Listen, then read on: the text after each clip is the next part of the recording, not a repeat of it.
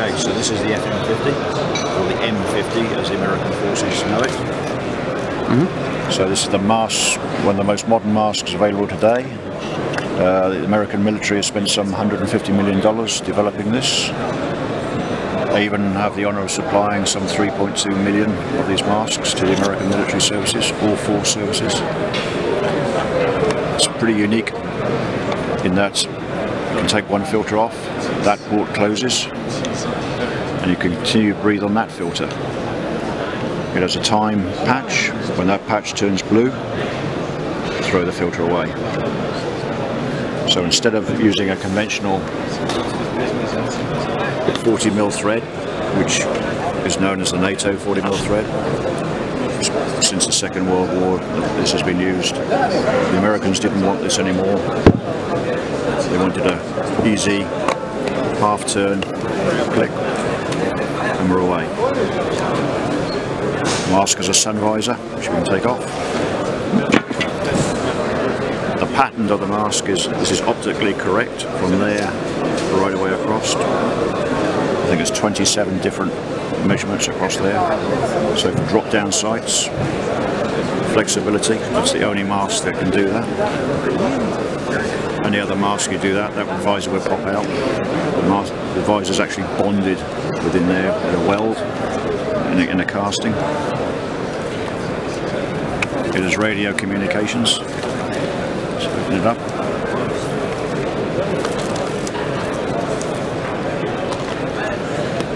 So radio communications in the mask. Wow. Out through there, so I can rig that to my push to talk on my weapon. So I can communicate. I don't have to shout. I can put the voice projection unit on there. Which I think we got. This is a functioning unit? Sure is. Can you talk through that for a moment?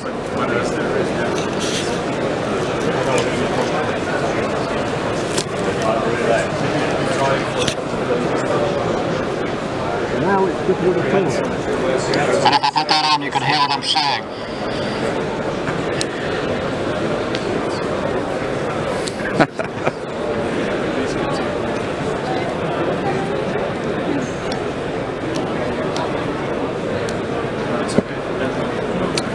So we can drink through it while wearing the mask. So I can put this into a bottle or a camelback.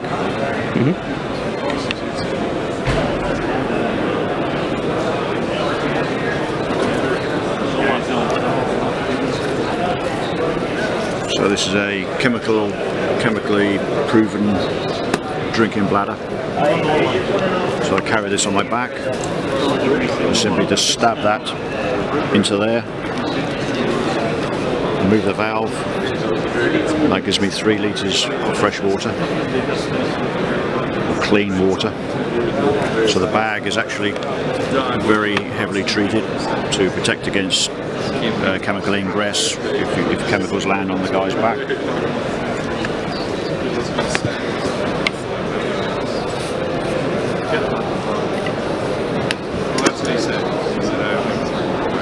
And that's not every camelback, it's just certain ones that they make. Exactly. The problem, if you use an ordinary camelback or a civilian camelback, you'll end up with a Christmas tree of fittings on here. So as the guy's running down the road, the Christmas tree tends to fall off. It's not a good idea. It has what we call the beard there, which tucks in under the suit, so there's no bare skin if you're wearing a complete protective suit.